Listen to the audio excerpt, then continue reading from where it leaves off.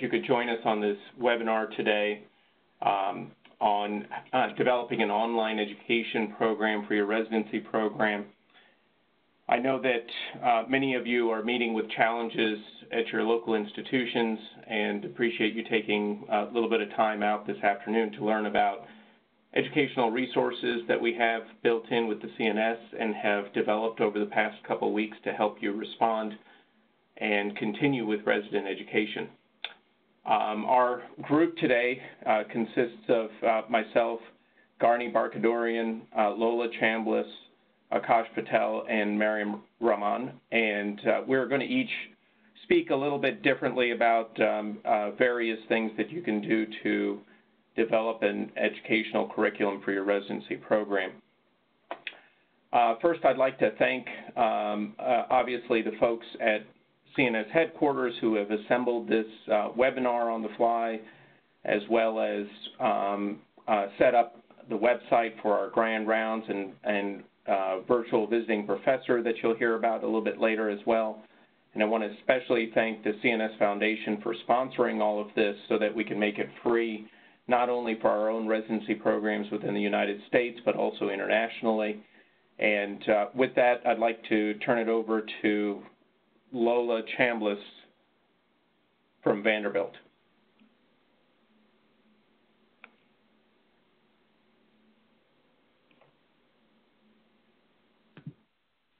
Great, thank you. I'm just waiting for my slides to come up, I think.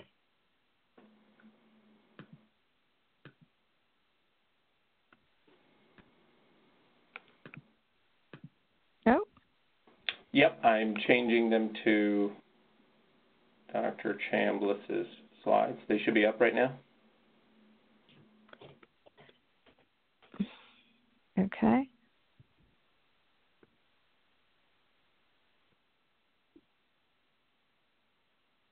While we're waiting on those, I'll apologize in advance to everybody that we did put this together on the fly really quickly given the changing situation. So we're working hard to make sure that we get you this information, but we may have a few minor hiccups like that as we go today. So I just wanted to open briefly by outlining the issues that we're trying to address. We're obviously all dealing with a rapidly changing fluid landscape in terms of our own clinical practices and the way that we are using our resident workforce. Our goal as the education division at the CNS is to try to help support programs to maintain the health and readiness of our residents and also allow us to continue to fulfill our educational mission and requirements as we're all obviously unsure how long this particular situation may last. We know from what we've learned from countries that are a little bit ahead of us in this pandemic that minimizing exposure for healthcare workers is key. And I'm sure that virtually all of you, if not all of you, have already moved into a system where we're doing this differently. This includes obviously social distancing. Most of us are experiencing cancellations of conferences or cancellations of any kind of group meetings that occur involving a group of more than a few people. And many of us are looking at a clinical coverage change that I think in most institutions is going to go to more of a shift-based approach, which may mean that the timing of didactics that we have traditionally been used to is going to need to be altered for at least the short term. The needs that we've assessed are for high quality educational materials that are accessible to individuals where they are, that don't require them coming to a group location, and then include both live interactive products, but also on-demand products for people who aren't necessarily able to access our products at the moment that most of their institution can. So we're lucky in one way in that the requirements from the ACGME in terms of what we must do as program directors are really quite flexible. And there are not a lot of rigid instructions for us in terms of what we must provide. When we pull a number of different programs, there are a lot of different models out there in terms of how didactics are run.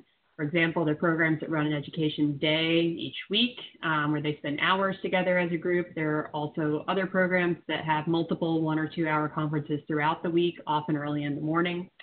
There are, most programs have some conferences that are resident only or resident run and may just have one faculty member supervising periodically versus obviously departmental conferences like M&M and Grand Rounds versus multidisciplinary conferences.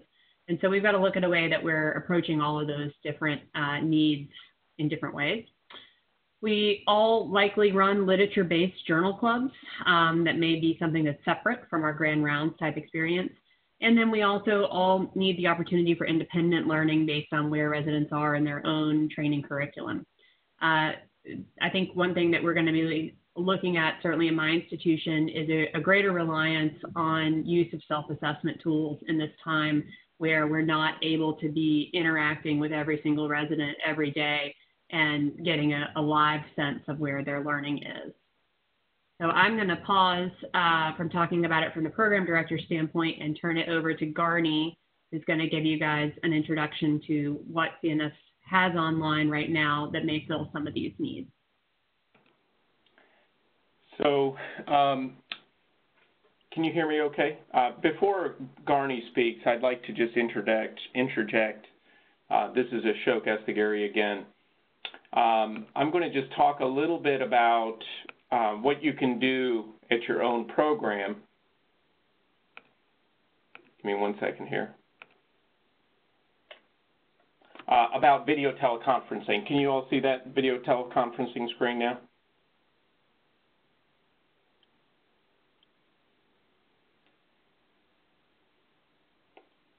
Megan, can I be the presenter?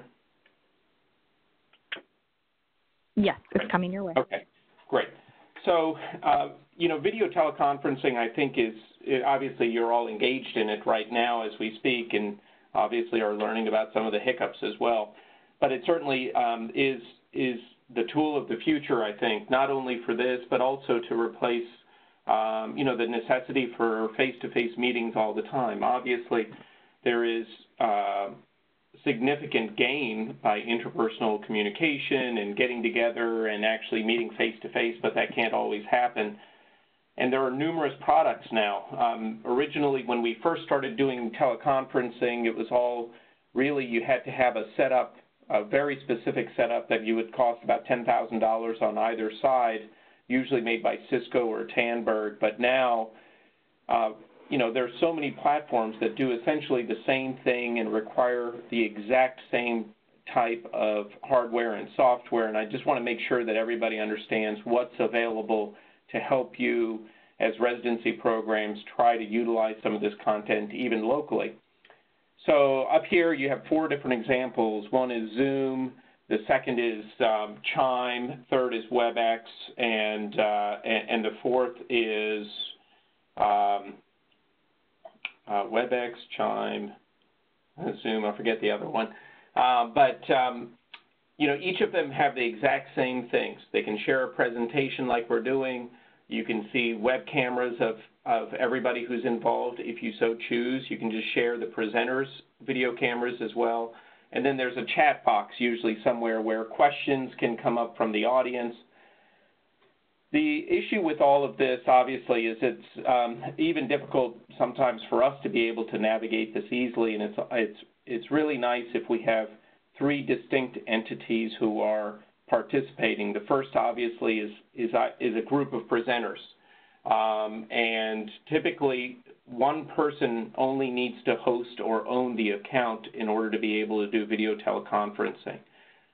Once they set up the video teleconference like you all did, you'd receive an email, and it's very nice to have a moderator present.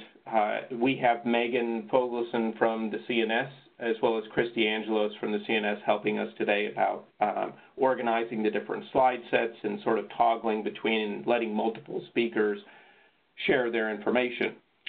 Obviously, I just showed you on the previous slide, there's many software programs to choose from, and really the only person who is landlocked to their presentation or desktop PC are the folks who are actually doing the presentations.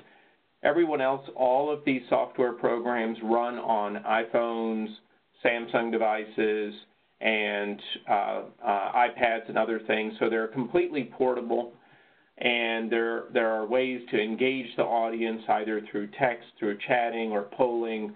And the hardware needs are fairly basic.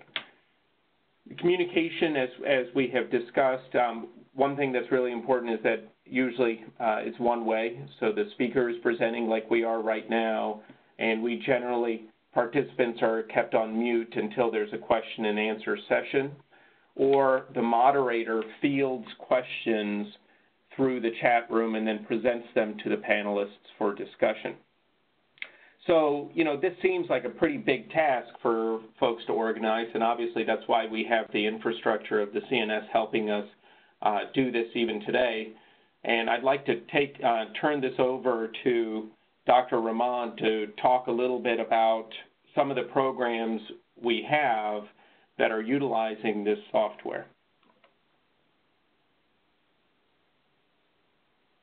Thanks, Ashok. I'm just going to wait to see if I can get my slides up. But while those are coming up, the immediate response that the CNS has had for the COVID crisis is we've worked very hard with the past couple of weeks under Ashok's leadership to basically provide the pre-recorded webinars that are part of the CNS catalog for free to serve as a grand rounds type platform for programs to use for educational purposes. And what we're doing now is if you go to the CNS main website, you will see it there. And here on this slide, you can see there it says Grand Rounds, and there are 3 webinars there that are available for free.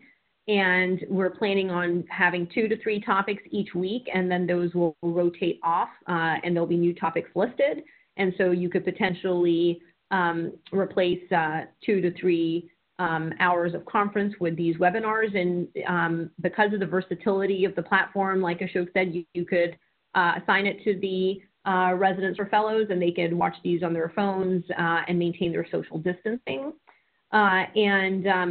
There's no password login required to access these, and so that has been something that we've been able to kind of mobilize very quickly given the COVID crisis. If you look on the right of the slide, you can see just a tentative schedule of our planned webinars, and what we're really trying to do is to represent a wide spectrum of topics, both subspecialty-wise and as well as surgical versus medical management, and we're going to be rotating those each week. Ashok or Megan, anything to add to that? Okay, I can go to the next slide. And then the other part of our solution is actually live conferences. So the webinars that are up now that you can access today are free, and they're all pre-recorded. But we also plan on, within the next couple of weeks, of starting live webinars that will serve as virtual visiting professors. Many institutions, including my own at the University of Florida, we've had to cancel our visiting professors who are scheduled to come in the spring or in the summer. And so what we envision is that these live conferences will serve as a virtual visiting professor and can replace those visits. And we want to cover a wide amount of subspecialty topics. These are going to be experts in either neurosurgery or neurointensive care or neuro-oncology. All topics are important for residency education. We're planning on having about 1 a week, and the timings will vary because these are going to be live. We do want to be able to provide services to programs throughout the different time zones, and so we're going to try to match up the speakers with their own time zones. At the same time, they will get recorded, and so if you miss it and then want to use it just as a grand rounds recorded video, you'll be able to do that. They'll be placed online for review. And because of the live format, it will allow for an interactive conference with question and answer periods, so that we can create some of the intimacy that you get from the virtual visiting professor, where residents would have access to experts in neurosurgery and be able to interact with them and ask questions. And we're planning on finalizing the schedule in terms of the topics, particular speakers, and when these will be held by next week, and then that will be available on the CNS website. Yeah, Miriam, I think we're really excited about, this virtual visiting professor in addition to the webinars, because I think it's really a way to refine quite possibly not only conferences during this time where everybody needs to be in social isolation or social distancing, but also maybe in the future as well, just to have 3, 4, 5 departments link up and maybe have a real good speaker. You have a good speaker at one institution to talk about skull base. Why do we need to replicate that in 10 different departments? At the same time, everybody on the East Coast, whoever has a 7 a.m. conference on Wednesday or Thursday, we will try to get this organized and appreciate all the feedback. I know there's a lot of folks who are on this webinar. We're up to about 87 folks on the webinar now, so a lot of interest from many residency programs that are going to participate in this, and hopefully we can all work together not only during this time, but we've had a big interest from nominations for visiting professors that want to participate in this already, and we're quite excited about having these keynote speakers starting next week. Thanks for organizing that, Miriam. Next, we're going to talk, going beyond just the webinars. So we've talked about these pre-recorded webinars that you can do for 2 or 3 hours a week. And then we talked about the virtual visiting professor, which can also help provide more didactics. But I'm going to call on Dr. Garni Barkadarian to go through what else we have online with regards to CNS educational material, and I'll turn it over to him to talk about some of the other educational products that we've made over the years, many of which are completely free to your residents. And so we would encourage them to utilize that resource and join, and I'll show you all how to do that later. Thank you, Garni. Thank you, Ashok, and thanks for the introduction. I just want to preface everything I say that all of the educational content that the CNS has produced comes from a lot of hard work from our CNS volunteers and CNS staff, only a few of which are listed here. But really, truly a strong effort over many, many years. And this is what we have to offer. So this is our overall kind of a 30,000-foot overview of our educational platforms that are online and digital. This is, of course, excluding live courses, which is on hold for the time being. So Maria mentioned webinars. We'll talk a little bit more about that, but we also have self-assessment in neurological surgery, digital content, which includes Case of the Month, Nexus, Journal Club podcasts, and other journal-related content, and also our mobile app platforms, and I'll go over those really briefly. So the CNS recorded webinars, currently we have over 35 pre-recorded webinars available for our membership. And of course, for our residents, these are free. They're typically 60 to 90 minutes long, often with multiple faculty. So if that time frame doesn't fit within your scheduled time with your residents, one can divide those up as seen fit. The topics cover all the core subspecialties, spine, tumor, vascular trauma, and also some one-offs, including things that you may have seen on the list from Dr. Rahman, including things like burnout and interdisciplinary management, et cetera. It's applicable to all stages of training from the medical student level through residents and also for fellows as well. And as Dr. Rahman mentioned, there'll be a rotating weekly curriculum, a menu, so to speak, of what we have to offer that we think would be a good protocol for your residency program. With regards to self-assessment, the SANS products have become a lot more robust over the last few years. Specifically, we have focused a lot on the resident education and the rotations that they are working on. And we've generated 7 different modules, as you can see on the left of the screen, that would address any resident that, if you do have a rotation specific to that type of subspecialty, or if you want to assess their capabilities within a specific topic, one could take a test and examination and see where they are. And this could be useful in a grand round type setting where you have an examination after a certain topic, or just for assessment along the lines. And from a broader perspective, we do have a written boards module bundle, which includes the webinars and the SANS examinations. And finally, we do have the SANS indications exam, which is really for our graduating residents who are going off and are preparing for their oral boards. And this is really focusing on the type of questions one would expect as they're starting a practice and need to know how to manage patients and which patients to offer surgery and which to observe or have conservative management. This is an example of a typical question in SANS, and I think the value in SANS is really in the critique after one's answer is seen, where one can see exactly why the answer is correct and how the incorrect responses are incorrect, and learn from that. So it's not just whether they got the answer right or wrong, but a lot more robust, and there's some links to link out to different references and other educational resources. The case of the month has been widely popular. It is a free resource that the CNS offers. And if you've been on the CNS mailing list, you've seen these emails come through your inbox with the case of the month that you have the opportunity to answer questions. And again, similar to SANS, there's a discussion with the answers explained. And this is a good opportunity, particularly in a residence weekly setting, to go over a certain case and then do a deeper dive into that type of pathology.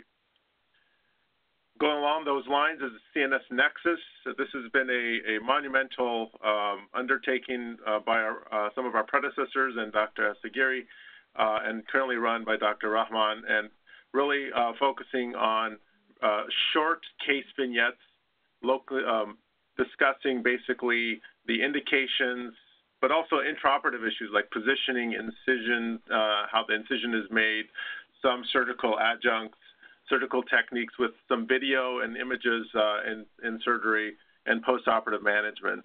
And this, we have over 400 cases spanning the different topics that you can see here. It's very robust, and you can see multiple ways to skin a cat here. And it really only takes 5 or 10 minutes to go through a case, and it'll be a great opportunity in case preparation, but also for evaluation, say for M&Ms. With regards to our journal-related digital content, we basically have 3 platforms. We have the Journal Club podcasts, which are, and I have the links here, and we'll send out resources for that as well. But the podcasts are monthly discussions with an author, usually the senior author of a particular article published in neurosurgery or one of its subjournals, as well as a guest faculty and a moderator. And there's a post-quiz available. So as Dr. Chambliss was mentioning, if you are running a journal club, this would be a great opportunity to identify an interesting topic and also hear the perspectives from the authors. Neurosurgery Watch takes us outside neurosurgery proper and looks at publications across many, many journal platforms, including things like New England Journal of Medicine, JAMA, Lancet, et cetera, and really trying to identify what's out there and bring some relevant content back based on a topic-per-topic basis. And finally, CNS Spotlight is, again, tied to the neurosurgery and operative neurosurgery journals, and identifies a key article that we think is of important discussion points, and also has some relevant previously published articles, and we link out to various educational resources, such as Nexus, for that as well. And finally, mobile applications. We have, for both iOS and Android platforms, 3 mobile platforms, 3 applications. The first is the SANS boards, which is basically a question bank for the written boards, very helpful for people preparing for the examination once it goes back online. Second is the CNS Guidelines app, and this is a very nice resource that I think can be used within residency and beyond for most of the CNS published guidelines across multiple subspecialties. And finally, the Neurosurgery Survival Guide is amongst residents thought to be a must-have resource. It really is an excellent resource to the basic neurosurgical knowledge for the wards and case preparation. And we're in the currently in the process of updating it and having it even more robust. So we'll see some changes in that in the next few months. And so this is basically a timeline that we've looked at and recommended for program coordinators and directors, what options we have at different stages of training. We'll circulate this with the program directors and coordinators in due time, but this is basically how we see certain of our educational resources can be utilized in the medical student, junior resident, senior resident, and chief resident and fellow levels. So with that, Ashoka, I'll pass the baton back to you. Thank you.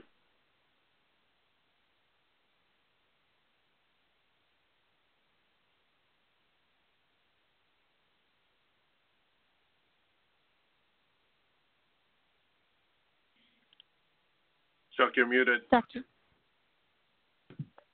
Sorry. I think the last few slides that you've been showing with regards to, the spreadsheets with regards to where the different resources are more applicable to certain years in residency, all of that material is going to be sent out, I believe, in the coming weeks here, next couple of weeks, so that it's in a more digestible format. But we just wanted to sort of give the understanding that there's a lot of material, I think, that is available online for consumption, and obviously when we have the didactics and we're sitting around in our usual institutions and, our home institutions and receiving lectures, and we're just sort of set in our ways, I don't think a lot of folks know about the existence of all of this, but I think you can see very easily how, as a program director or a coordinator sort of sifting through things, I don't think it's necessary to generate all of this content. It's widely available. And I just wanted to take, even though we've shown all of this, I wanted to take just a minute to show sort of how we can, where all of this is on the website, So I think you can see our website now. Is that right? Yes. Okay. And so if this is just cns.org, and we have placed the Grand Round section right front and center, so that if you just remember, if you remember nothing at all, just cns.org will get you here. But since this is primarily about resident training opportunities and learning, I'm just going to scroll down just a little bit so that you see where there's a resident section. It's also up here in the menu bar. But if you go down to the resident section, it's got it nicely collated for all of the resident resources. As you know, the membership obviously is completely complimentary for residents, so many of the tools, as I said, are free. But also there's, a listing for online education here, but also our main applications that we talked about today, including Nexus, Neurosurgery Survival Guide, SANS, and the Guidelines app. Links to Journal Club podcasts, they're all sort of right on that same resident area. And so I'd encourage you all to utilize some of these products that are in existence already. I'm going to turn it back over now to Lola.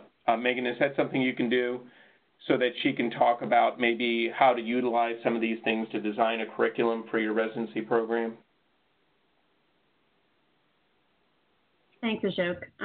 While Megan's pulling that up, I'll say, what I hoped to do with the last couple minutes here is just to talk through how I'm thinking about this as a program director based on the way that we run our program, but also conversations with my colleagues or program directors elsewhere, and just give you guys a couple of initial thoughts about how you might incorporate all of this material we've shown you today. First of all, we've really discussed two essential options for replacing our typical lectures. And this is what I see as replacements for grand rounds and really departmental conferences. The reason we're doing this in two different ways is that there are complementary benefits and challenges with each of these formats. When you have a live lecture, obviously you get the benefit, all the trainees are seeing the same material. You've got the opportunity to interact with questions, which is something that we're really going to be working hard to facilitate because we think that's one of the major benefits of this format. And of course, residents can engage from any computer anywhere and certainly don't need to all be in the same room.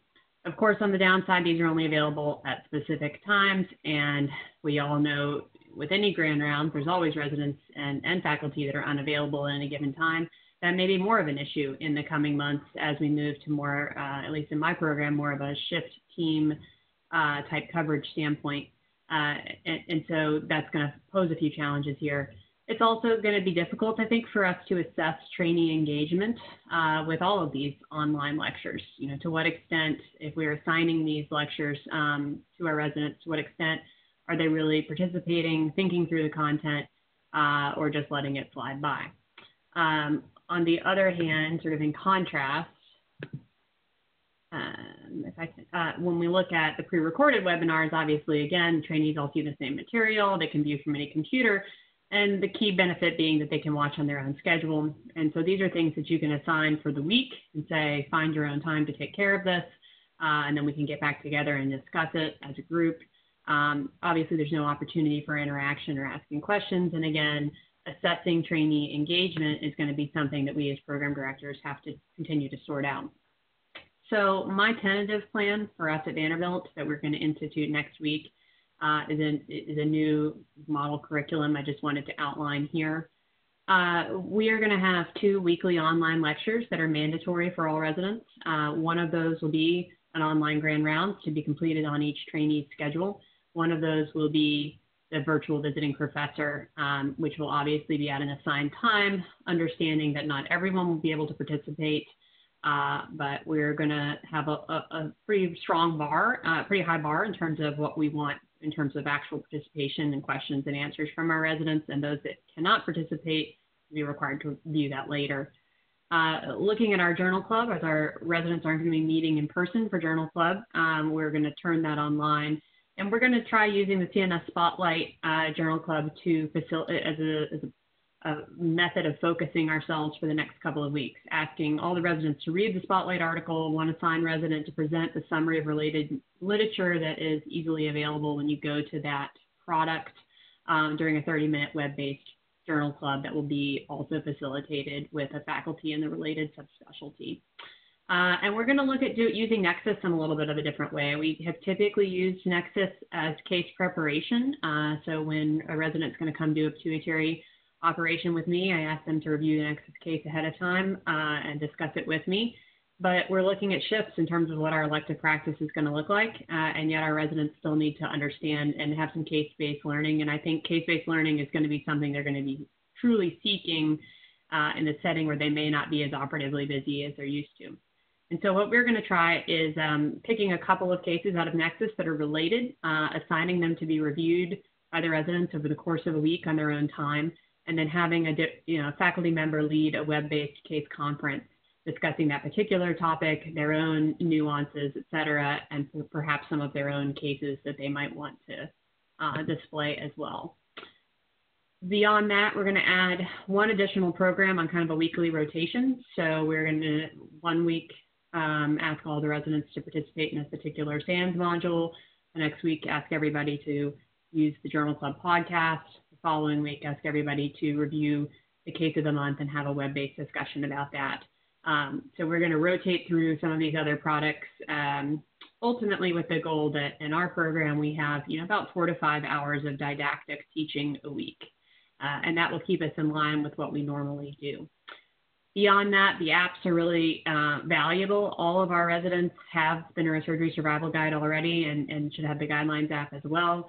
I would strongly suggest programs make those available to all of their residents and encourage them to use those in their day-to-day learning as they're seeing patients, which is where I think that they're far and away the most valuable. I think there's 2 other considerations to think about, as every program is different. Certainly, one could postulate it might be helpful to kind of have a weekly subspecialty focus versus keep it mixed up. I'm going to lean toward keeping it mixed up because I think that's what is going to keep our residents most engaged. And also, we don't really know how long this type of new novel curriculum is going to be needed. But I think there's some opportunities in you saw the webinar plans that Miriam presented. For example, there's going to be a weekly webinar working through the endoscopic surgery series. And that may be one thing that we offer that is kind of a continuous thread while then we address other subspecialties within the week with other content. Many of you may have programs where you do a single day of education. We tend to have our work dispersed throughout the week. So obviously program directors will have to think individually about what sort of timeline they expect their residents to complete all of this material. I think it's going to be absolutely critical to try to test and monitor engagement, because that's one thing that certainly worries me, that there's no way for me to know to what extent people are getting truly important information out of online activities that they're doing alone. So you might have noticed a lot of what I talked about is asking residents to summarize material and teach it back to each other. We all know that that's one of the keys to adult learning is to teach what we are learning. And then holding web-based specific discussions using a lot of the platforms that Ashok introduced to go through things like cases, and also to hold a web-based Q&A after online lectures. So I think that coming up with ways to continue to assess engagement will be critical. SANS is also an easy platform to do that, because program directors can get a readout of resident performance, which is used not necessarily as a test of resident knowledge in every scenario, but as a way of assessing where your residents stand and where the holes are in your own educational curriculum. That is all that I have to discuss, so I will turn it back over to Ashok to summarize and see if we have any other points of discussion. Thanks. Yeah, Lola, I think one of the other things that we should mention is that many of you also have you're associated with medical schools as well, and many of them have sent home their students and are looking for curricular materials. If you've had rotating residents, fourth-year electives have been canceled for all I know for the next, at least at University of Virginia, they've been canceled for the forthcoming until June, I think it is. And so a lot of them are looking for content to review alongside, like what are they missing with regards to didactics. And I think this, at least these online grand rounds, there is no password protection on them. And so you just log in and you'll get the 3 webinars every week. And obviously, if you become one of the questions I think that has come up is becoming a resident member of the CNS. How do you actually utilize that? There is a code for logging into the webinars and actually having some questions before and after. It's a more formal process, and it's a couple of hurdles, but there are discount codes that we can provide as well that will make webinars, all our existing webinars, free for residents as well. I'd like to, there is a chat session on the right side of your screen. I had mentioned that when we went through different types of platforms. And if anybody has questions, we've received a few questions, and I think Megan has been answering them. But if anyone else has any questions, I'll be happy to stay on the line for another 5 minutes. If you have a question about where something is on a website, or even suggestions and other things, please type them up or send us an email and let us know how we can help you develop an online curriculum.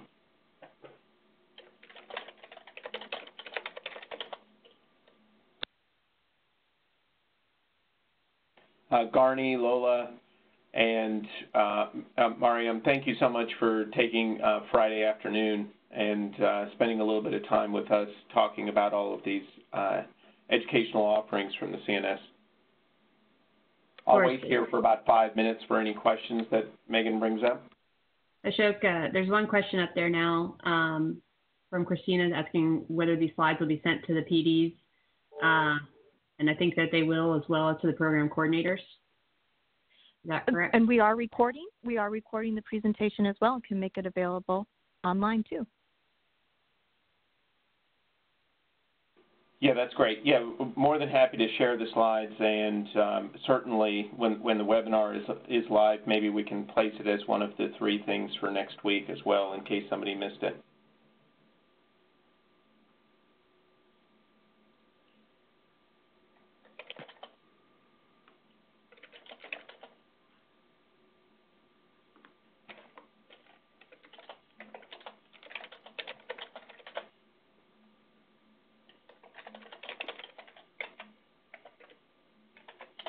There is a question about showing the slide for the CNS education resources for PGYs 4 and 6, 4 through 6.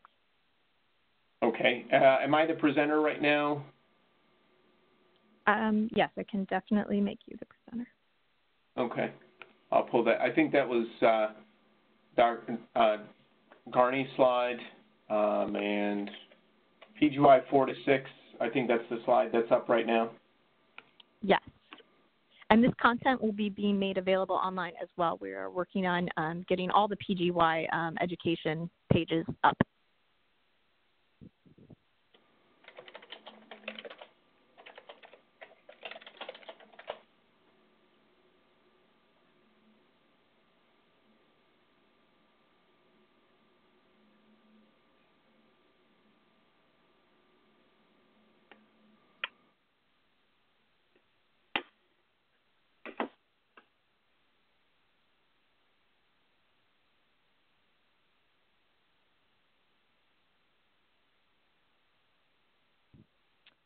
And the code for those of you asking, it's 2020 RES.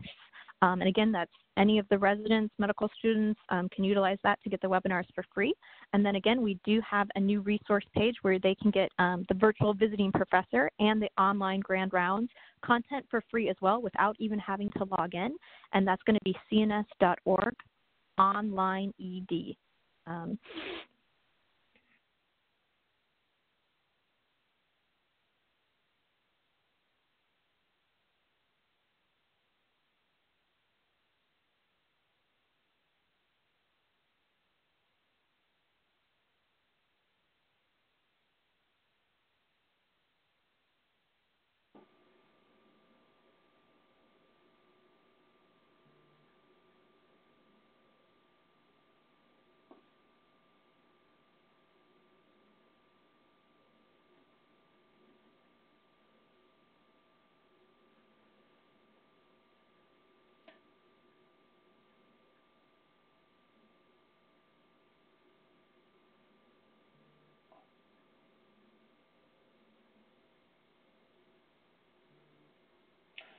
Megan, are you still receiving questions at all? The reason I ask is there's still, maybe if folks are just logged in still, but there's still 50 plus people on here, and I don't want to leave before answering any questions if folks are still asking.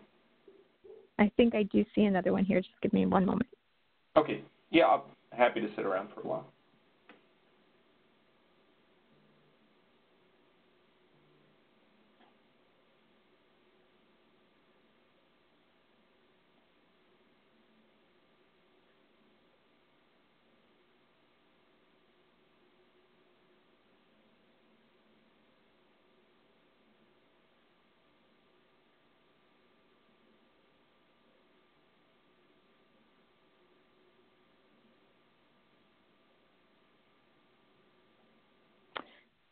Someone is asking if we have any M&M resources.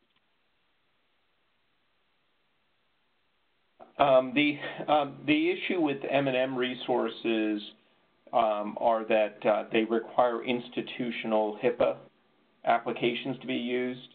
I know at the University of Virginia we use a WebEx platform, and I know Lola spoke about her programs, initiatives, and what the outline is going to be.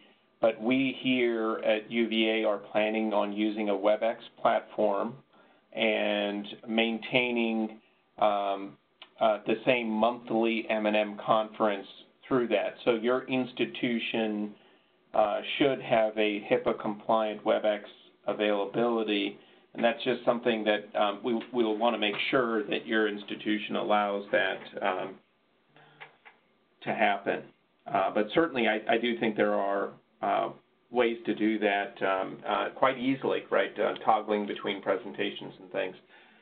Other folks, for example, we've converted at UVA, we've converted our tumor boards into this format. So I ran a tumor board today with our oncologists, pathologists, radiologists, and it was quite easy to switch through different speakers and looking at imaging and things and having the radiologist present the imaging from their desktop. It was quite easy and straightforward. Obviously, there's going to be some growing pains as you go to this online curriculum.